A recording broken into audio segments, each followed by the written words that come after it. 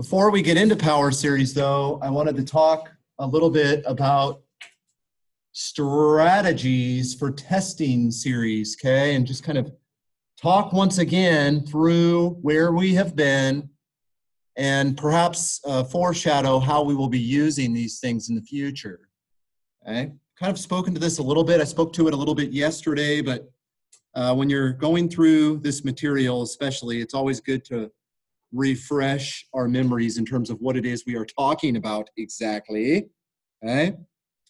So here is kind of a plan, an algorithm, if you will, for how you proceed through the series test stuff.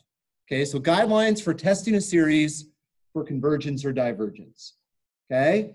And this is how my brain works. I typically go straight for the nth term test, okay? And I simply ask the question, does the nth term approach 0? If not, series diverges immediately. You're already done. Does that make sense? If the terms approach 0, though, you move on, yeah? You move on to some other approach to try to sort things out. So that seems kind of like a, sort of a low bar, simple thing to apply on the front end, for sure. Does that make sense? We've talked about this a lot, but I just want to make sure. Like the nth term test to me is the first thing you should always try. As kind of a hierarchy of tests to apply. Second, by the way, the only way you would ever get to number 2 in this list is if what is true about the terms? If the terms are going to 0, yeah? So then the question simply becomes, are the terms going to 0 fast enough? And that's what all the other tests are designed to detect, yeah? Whatever they might be, that's what they're designed to detect, okay? So is the series one of the special types? Is it geometric? Is it a P-series? I would even add in, there was one other type that we talked about that isn't in the book per se. What was the other kind that we talked about? Like logarithmic P-series, which, by the way, had the same requirement as the P-series requirement, yes, in order to have convergence, okay? Telescoping or alternating, okay? If it's one of those, then you kind of know how to proceed, yeah? Okay? Third, I think this is a good place to go next. Can the integral test, the root test, or the ratio test be applied, okay? So if the integral test, I typically will, that only applies to series with which kind of terms in it? The integral test only applies to series with positive terms, and the terms need to be going to 0 in a decreasing way, yes? If that is true, then you could basically turn the sum into an integral and sort out convergence or divergence that way, okay? The root and the ratio test, though, specifically, so integral test, only positive terms. Root test, though, positive or negative, right? Ratio test, positive or negative, okay? And incidentally, alternating, like an alternating series, right? Positive or negative, okay? Obviously, in that case, they specifically flip back and forth between positive and negative. And even the nth term test, right? That deals with series with both positive and negative terms, okay? But the integral test only deals with series with positive terms.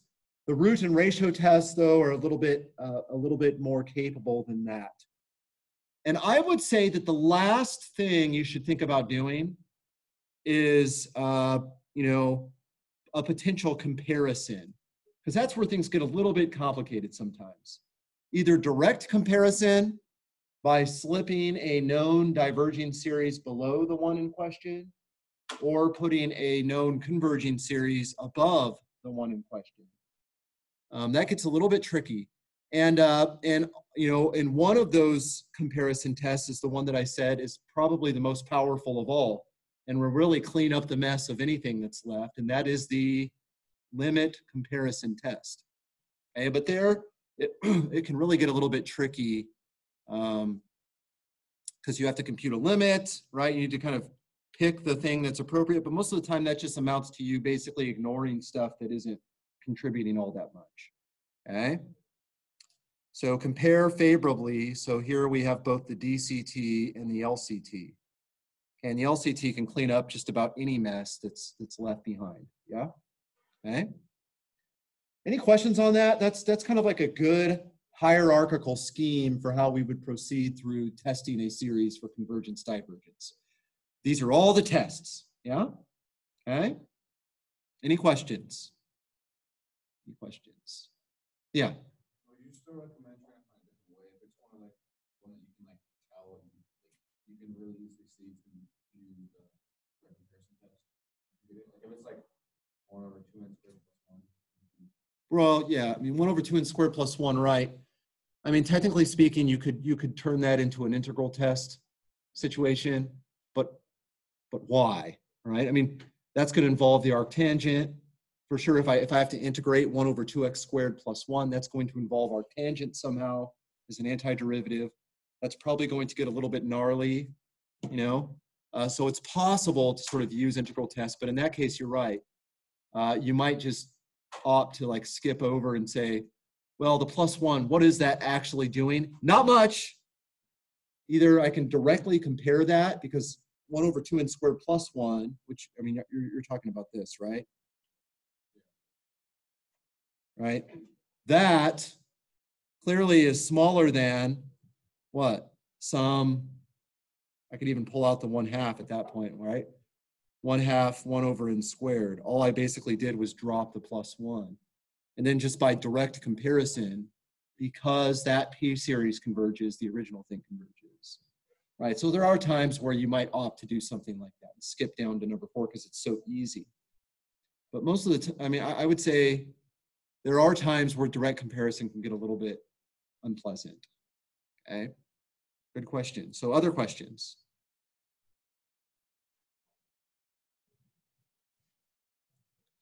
Okay. Okay, here's the stuff we know. So nth term, this is a nice little table that I have here in these are the slides from the ratio and root test section. Okay, so somebody hands me a series.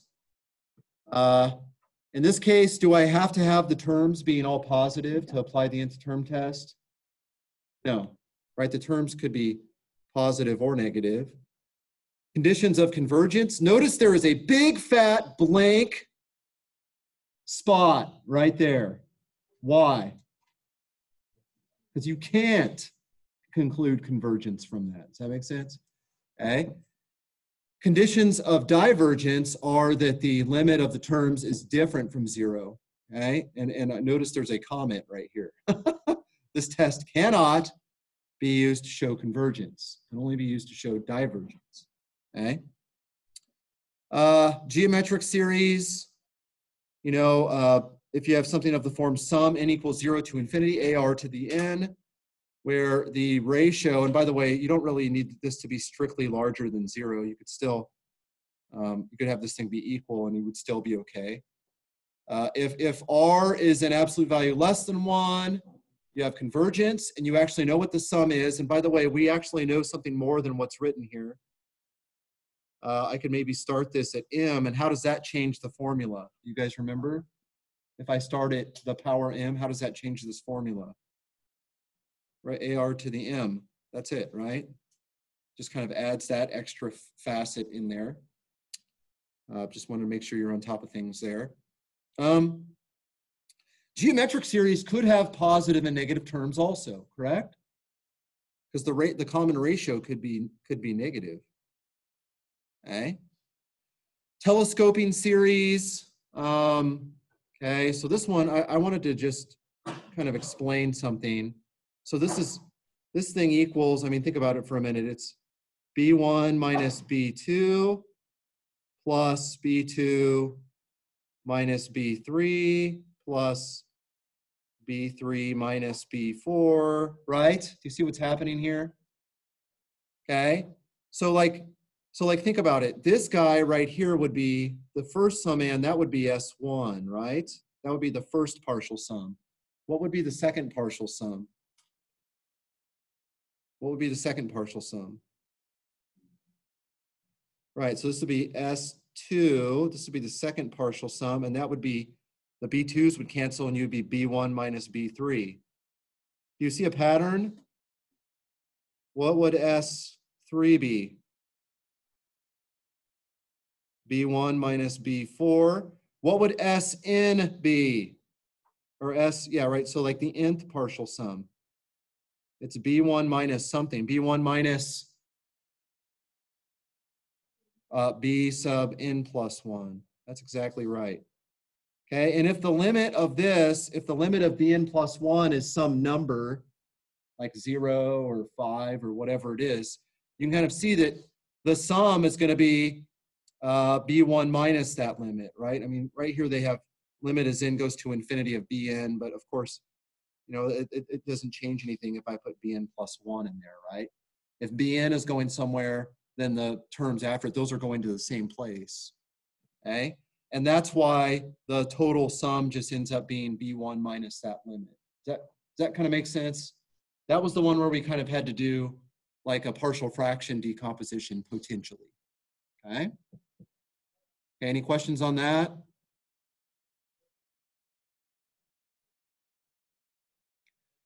Okay, then I have the P-series row here. And I would also like say, you know, perhaps potentially logarithmic P-series. Okay, and that means I could, in theory, have like a logarithm of n up here, and I could even have logarithm of n raised to some power, okay, to the q. And the conditions would still be the same, okay? And I actually remember, I think I told you that you don't need to assume that P is bigger than 0. P could even be 0 or negative, and you would still have the same conclusion. You would just have an extremely stupid series in that case. The terms would go to infinity in that case, so it would even fail the nth term test. Okay? Alternating series, we just need the stuff that doesn't have the minus ones, the negative signs in there. You need those things to be decreasing to 0, and you will have convergence, right? Remember, this is the convergence column here, okay? And this is the divergence column. And there wasn't really anything, notice there's a big blank here in terms of divergence, right? I mean, we just said, look, if the alternating series test fails, it just fails to tell you something about it, okay? You would have to resort to other things. The alternating series test gave us a way to tell if something is converging, okay? And we talked about the remainder, that the difference between the total sum and the nth partial sum is no more than the very next term in absolute value. We talked about that very briefly, but I just wanted to put that in the table here. Any questions on this portion of the table? This is a summary of what we've done so far, okay? Any questions? Okay. Well, the integral test, right? You want the terms to be positive and decreasing, and then you can kind of replace the series with the integral, okay? And basically you make the conclusion based on whether the integral converges or diverges. And there is a formula for a remainder there as well, but we didn't really get into that. I just put it in there as, you know, just extra information. Then we have the root and the ratio test. And there, in that case, we had the test being inconclusive in the case where the limit of the nth root of the terms or the limit of the ratio of consecutive terms, if that ends up being 1, then we simply can't conclude anything. And what did I say basically is happening with both of these tests? What is it sort of angling toward? What's it trying to discern in terms of, like, it's trying to discern whether the series is basically behaving like a geometric, yeah? That's the basis for why this test works at all.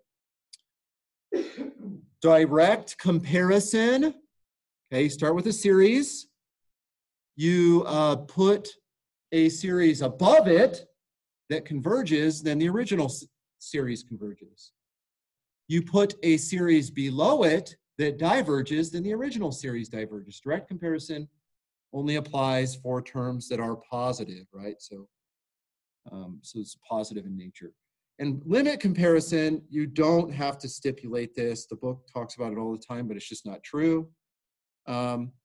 If you can find a series whose terms behave in the limit basically like the terms from the original series, then the series that you've kind of created as an alternative has the exact same behavior as the original series. Okay. All right, so if that series Bn converges, then the original series converges. If that series Bn diverges, then the original series diverges. And there's no need to restrict yourself to just series of positive terms. That's everything. Yeah? Any questions on that? Questions?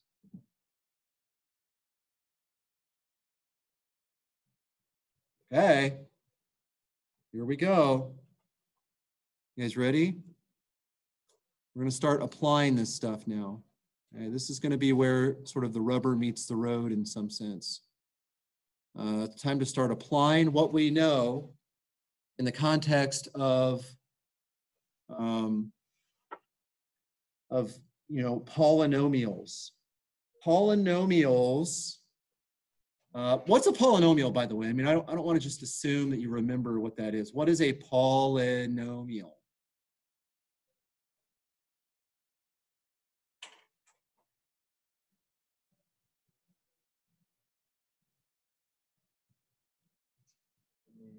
It's just like a thing. It's like 4x to the third, x to different powers put together. Yeah, so sums of numbers times powers of x, basically. Yes? You have sums of powers of x and numbers can be attached, right? That's what a polynomial is. Everything would be a dream come true if all of calculus could be reduced to polynomials. Do you know what I mean? Because polynomials are trivial. They have easy derivatives, they have easy integrals, and you know that differentiation and integration are kind of like the bread and butter of calculus, yes? If everything was a polynomial, life would be good. And honestly, what we're angling toward right now is to try to make that dream a reality, okay? So we're going to try our best to turn every function into a polynomial. That's it. That's what the last 3 sections are all about, okay? And you might say to yourself, what? How could you turn the sine function into a polynomial? Well, just wait, okay? How could you turn the exponential function into a polynomial? Well, we will do that. And it will be easy to do, honestly, okay? But there's one caveat, there's one downside. The polynomial just might never stop. It just goes on forever, okay? And therefore, you end up with a series. And that's why we've been horsing around for the last 6 sections trying to understand stuff about series, okay? So let's do this. So here's what we're going to talk about. We're going to talk about polynomial approximations of elementary functions. Now, by elementary functions, I mean things like sine and cosine, maybe even tangent. Hey, maybe even arctangent, believe it or not. So why not throw some arctrig into the mix? I mean, who wants to work with an arctrig function? Let's just be honest, right? I'd rather work with a polynomial if at all that's possible, and indeed we will be able to. Things like the logarithm function seems like it would be something we want to consider. The exponential, for sure. Okay, Taylor and Maclaurin polynomial approximations of elementary functions. So we're going to use this terminology Taylor polynomial or Taylor series, okay, named for the mathematician that discovered them. And Maclaurin is just a special one of these Taylor polynomials or Taylor series. And then we'll even talk about, okay, if I'm going to approximate the sine function with polynomials, how far out off am I? Does that make sense? Like, if I'm indeed approximating this thing, I need to know how far off my approximation is. Yeah, that would be an important question that we'll talk about for sure. Okay. All right. A tangent line. Okay, and now I'm going to start naming things. A tangent line P sub 1 of x. The reason I use sub 1 of x is because if it's a line, what's the highest power of x? 1, right? A tangent line approximates a function near the point of tangency x equal to c, since it actually agrees with the function's value and first derivative at x equal to c.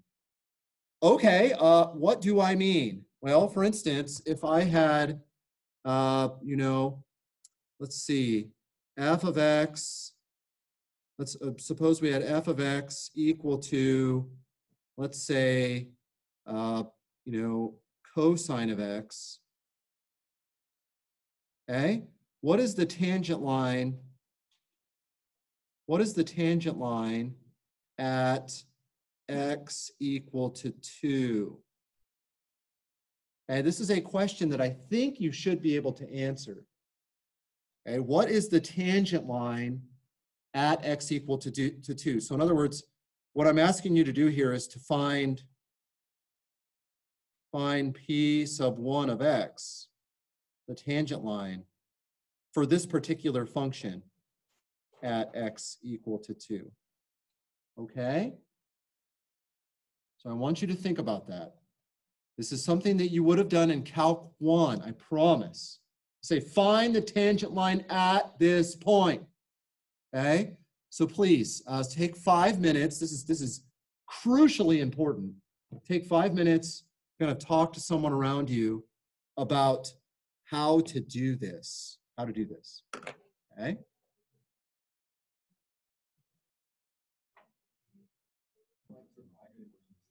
Okay. Let me clean this up a little bit. So hang on. So we have f of x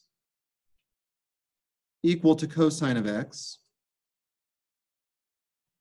And we want to consider this thing at x equal to 2. We want to sort of hone in on x equal to 2 as the place that we're trying to be the most accurate as possible.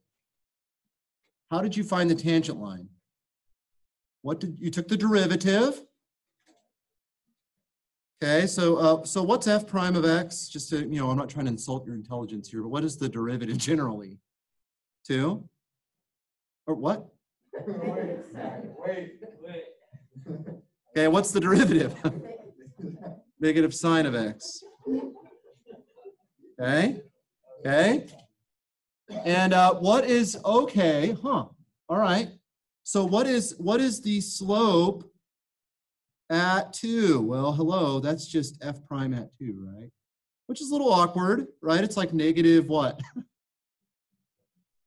Negative sine of 2, but that's a number. Let's not freak out. Yeah? And let me ask you, okay? How do you find, remember what was the form of the tangent line was like y minus y0 equals m times x minus x0, where x0, y0 is a point, and m is the slope. So what is our x0 and what is our y0 here?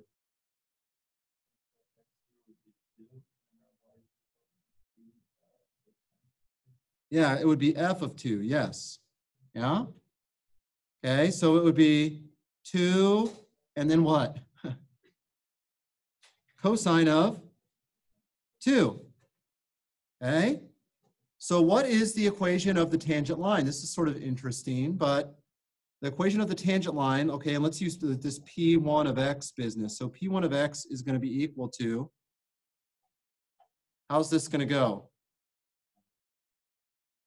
I mean, if I were you, I would think about putting this guy over to the other side, for instance, yes? So it's going to be m, which is the slope. Okay, let me just kind of write it out longhand. So it would be f prime of 2. And then you would multiply that by x minus x0, which in this case is just x minus what? 2, yeah? And what would be, and then I would have to add in what? I have to add in y0. But what's y0 here? Yeah, f of 2. Okay, I'm just kind of writing this out longhand. But then in the end, what we find out, I'm going to write this up here.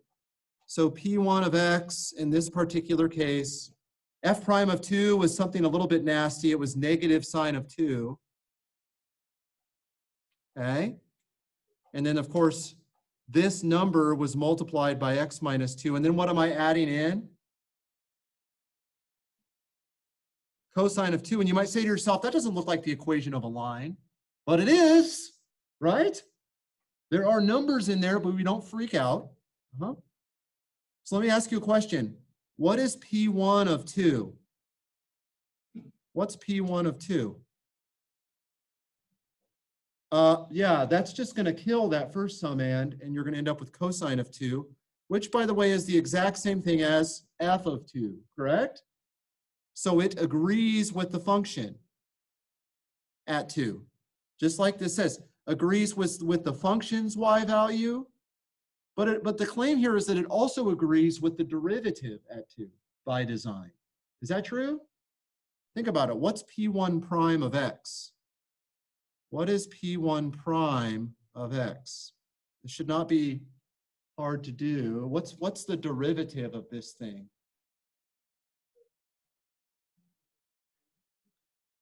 Just negative sine of 2. Yeah? It's just negative sine of 2. Negative sine of 2. It's kind of funny, negative sine, right? Negative, all right, so sort of, oh, sorry. Just, I'm trying to keep some levity here, but you guys aren't having it, okay? Okay, so it's negative sine of 2, and what is that? Is that not just the same thing as the derivative of f where? It's the derivative of f at 2, which, right, I mean, look right here.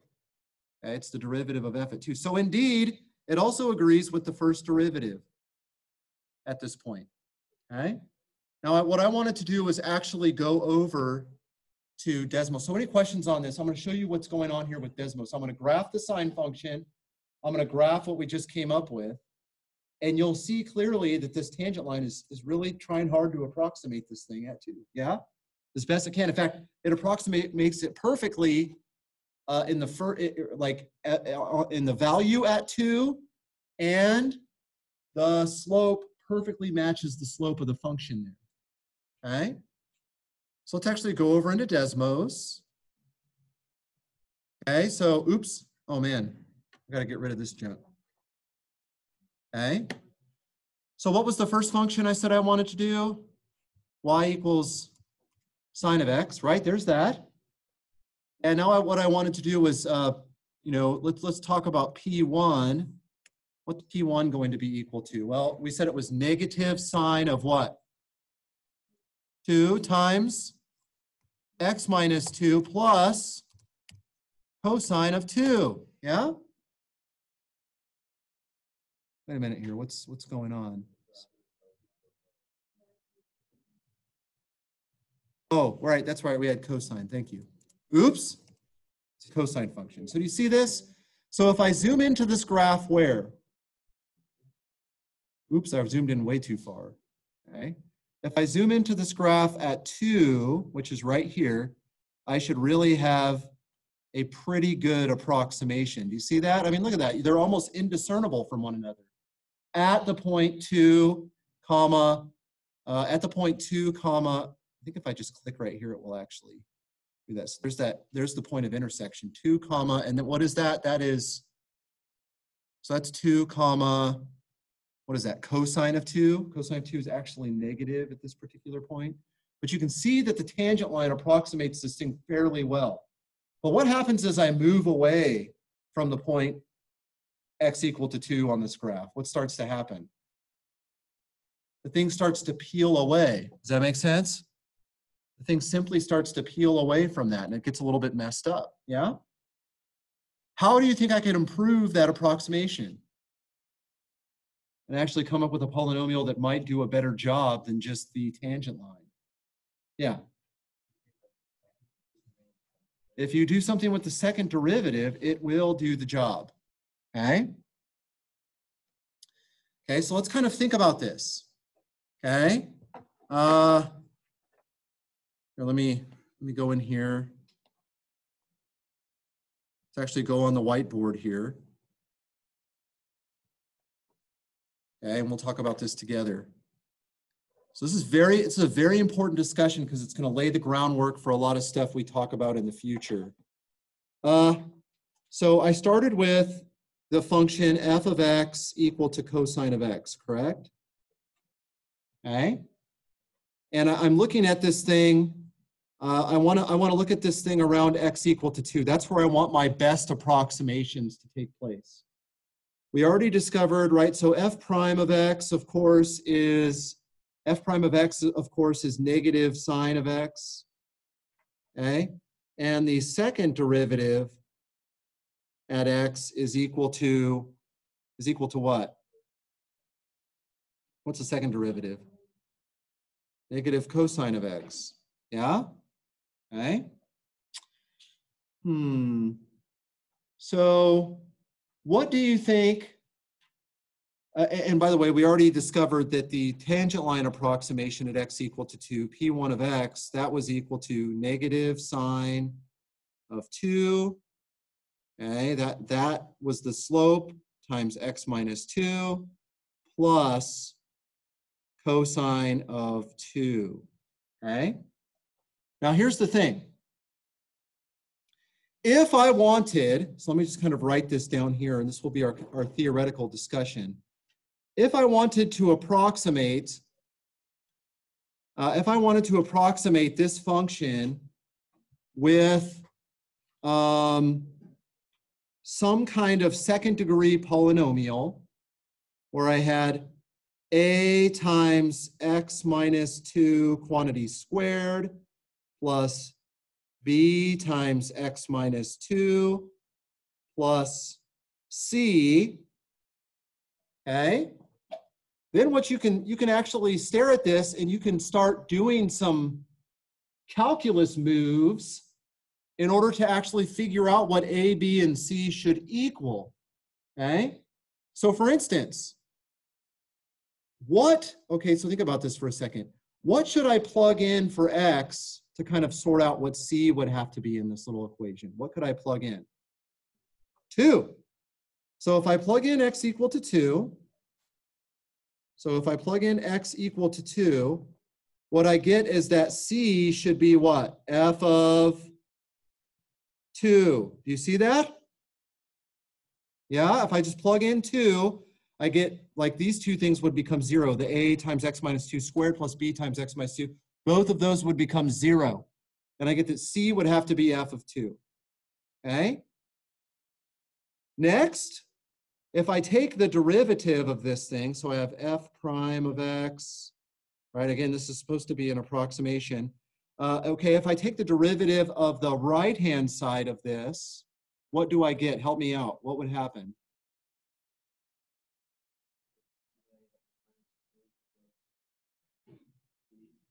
(2a) times x minus 2 to the first plus b. That's right. And can I get my hands on what b is at this point? What could I plug in? Again, 2. Yeah? So if I plug in x equal to 2 again, what I discover is what? What's b equal to? What should b be equal to? Yeah, b should be f prime of 2, which is basically what we had up here. Think about it. This guy right here, think about it for a second. This guy right here, that is f prime of 2, is it not? And this guy right here, right, that was the constant at the end. That is f of 2, right? So this is exactly following what we had just done before in that example, but now we're kind of talking about this more in general. What do you think I should do next, right? Daniel suggested we do what next? Take the second derivative. Okay, f prime prime of x, what should that be approximated by if I'm to preserve how things are behaving? 2a. And can I figure out what a is based on this? What's that?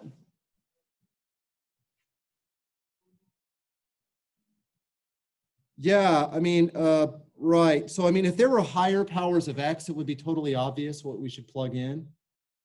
Because we would want to kill all of those higher powers of x. Does that make sense? And the way you would do that is by plugging in x equal to 2 again. Does that make sense? So what do we see? If we plug in, let's just keep this pattern of plugging in x equal to 2.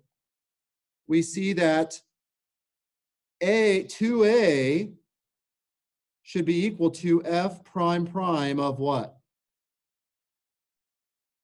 2. Another way of saying that is that a would be what? Yeah, 1/2 f prime prime of 2. That's exactly right. So what does it look like our formula should be for P2 of x? Let's kind of write this down. P2 of x should be equal to, we figured out what a was, it's right here. We figured out what b is, it's right here. We figured out what c is, it's right here, right? So we know what a, b, and c are in this little equation right here. So it would be a, which is 1/2 f prime prime of 2 times x minus 2 squared plus f prime of 2 times x minus 2 to the first power plus, oops, I have f prime of x. What should I have written there? Sorry. 2, right? We were plugging 2 in everywhere. 2. And then the last thing I have, right, what's c? C is just f of 2. Okay, so this should be the second degree polynomial that we use. Okay. Well, I know what f prime of 2 is. I know what f of 2 is. The only question is, what's f prime prime of 2? Well, that's easy. I have what f prime prime is right here. So f prime prime of 2 is simply what? Negative cosine of 2. You see what I mean? So P2 of x is equal to 1/2 f prime prime of 2. So that's going to be, negative 1/2 cosine of 2. Okay, so that number times x minus 2 squared. Okay, what's the next thing? So it'll be plus negative sine of 2 times what? Times x minus 2 to the first plus cosine of 2. Okay, are you seeing the pattern here? Okay, you're sort of seeing the pattern. So let's actually go over into Desmos. Any questions on this about how we were proceeding? And basically, we just were thinking about kind of differentiating both sides over and over again, and then kind of equating things as we had need. The only questionable one is that last one, because it looked like I had 2a equal to f prime prime of any x. But again, if there were higher powers of x minus 2 in there, it would be obvious that you would still need to plug in x equal to 2. Does that make sense? In order to get rid of the other things. Okay? So let's go over into Desmos, and then we'll kind of take a peek at what this thing is starting to look like. Okay? So, yeah, so let me see here. I'm gonna share my screen. Okay. Here's Desmos. Okay, so what I have here for P2, so this is P2 equals, okay, so what was it? Negative 1/2 or something? Negative 1/2 what? Cosine of 2. And that was all multiplied by x minus 2 what? Squared. And then I had plus, okay, just to make sure we're all above board here, I'll put these, I'll put this number in parentheses. Okay, plus, I'm just trying to keep things nice and organized. Negative sine of 2 times what? X minus 2 to the first power. And then finally, what do we have? cosine of 2. Okay, interesting.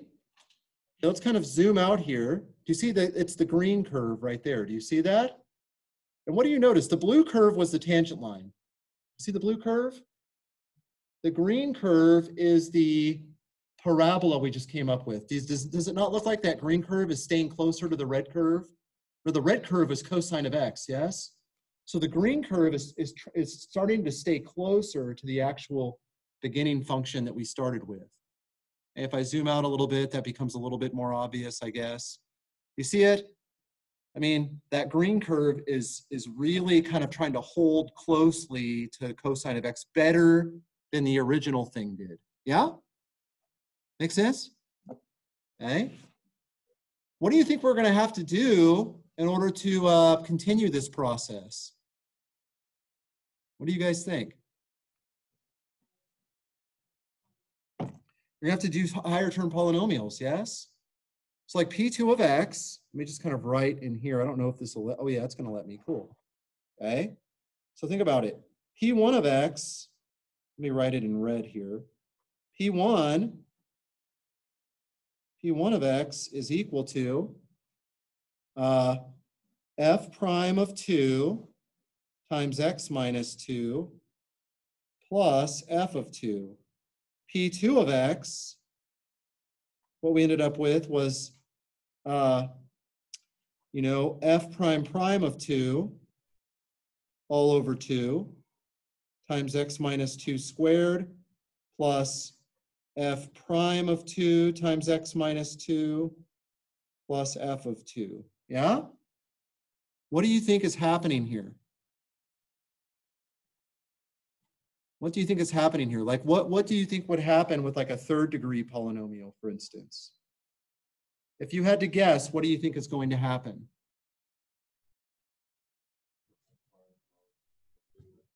F triple prime of 2, and how do you come up with 6, Jared? That's actually correct.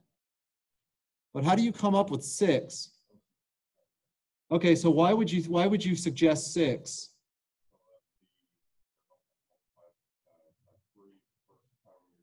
Uh-huh. That's right, because the 2 came from the derivative. Like the 2 came down. Does that make sense? When you do the third derivative, the third power thing, it's going to be 3, and then it's going to be 2. It's going to be 1. You have to solve for that, right? So you're going to have 3 times 2 times 1, basically, yes? Which is really 3 factorial, yeah? So really what's going on here is it's 3 factorial times x minus 2 cubed plus, and really we could write the second one, the second derivative at 2. I could really think of 2 as what? 2 factorial times x minus 2 squared plus what? Oh, oops, not what am I writing? What's the next term going to be here? The first derivative at 2 divided by, this is sort of stupid, but just so we discern the pattern, I could write 1 factorial below this, and this would be times x minus 2 to the 1. Plus, what would the last term be, honestly? Yeah, f of 2 over 0 factorial, because you know 0 factorial is really like 1 anyways. And you could even stupidly write x minus 2 to the 0 if you wanted to, because that's really like 1 anyways. Does that make sense? The pattern persists at every single term. Okay? What is the third derivative? Okay, so really basically what we have to do for the next one is we would have to take the third derivative of that function. What is the third derivative of that function? First derivative was negative sine. Second derivative was negative cosine. What's the third derivative? Sine. That makes sense? Okay. F prime prime prime of x is just sine of x. Again, okay? Or it's just sine of x. So I would have to do the third derivative at 2 to sort this thing out. So let's actually put in a next thing here. I'm not going to erase all this stuff, but P3, what would P3 be? oops, what's going on here? E3 equals what? So what would I have? Sine of 2 divided by, maybe I can even do 3 factorial, who knows, right? And then that would be x minus 2 raised to the third. Okay, and then I would go plus. Okay, I'm just going to be really pedantic about everything here. It's going to be the second derivative at 2, which is negative cosine of 2, yes? Okay, so let's do that. Negative cosine of 2, and let's divide that by what? 2 factorial, just to be really pedantic about the whole thing. And that would be x minus 2 quantity squared plus, okay, what's the next thing? It's the first derivative, yeah, at 2 over 1 factorial, which is negative, you just say negative sine of 2 divided by 1 factorial, okay, and then let's stop horsing around at this point, right? So it's going to be x minus 2 to the first power, and I would go plus, what is it, cosine of 2 or something like that, right? And look at that. Do you see that purple curve that they have sitting right there? Okay, let me erase all this other junk. But do you see that purple curve? Let's kind of zoom in here a little bit.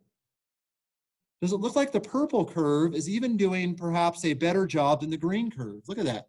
The red curve is somewhere in there. The red curve is the original function, yes? Do you see that the purple curve is actually hugging more closely to the original function than the previous two guys? The tangent line, the quadratic, the second order polynomial. The third order cubic approximation is doing even better. You see what I'm saying? Yeah? And we could continue this process of moving forward with higher and higher and higher ordered polynomials to try to approximate this function. And where are the best approximations going to be? Just so we're clear. Right, so these are best. So the best approximations are near x equal to 2 by design. Okay, so the best approximations are near x equal to 2 by design. That's where we kind of started this process. And we proceed with powers of x minus 2 to that end. Okay, yes? So do you have to have a value for x in order to start one of these problems and actually build the series? Yeah, that's right. You have to know basically that point that we kind of build the series around, that's called where you're centered around. Okay, so like for centered around x equal to 2, that means the best approximations are right there. And the further away from 2 that you go, the approximation gets worse and worse. Does that make sense? I mean, look, if I move, look, that even the purple curve, you see with the purple curve? It's just diving away from the sine function or from the cosine function once we start getting away from 2. Does that make sense? But it looks pretty darn good close to 2. And it actually stays pretty close to the curve, even a little bit of a distance away from 2. Yeah? It's doing better than the green curve and better still than the blue curve. Yeah? So the tangent line is worse than the parabola, which in turn is worse than the cubic. And of course, a 4th degree polynomial would be even better approximation or further out away from 2. But 2 is kind of the center of where the good approximations are. Yeah?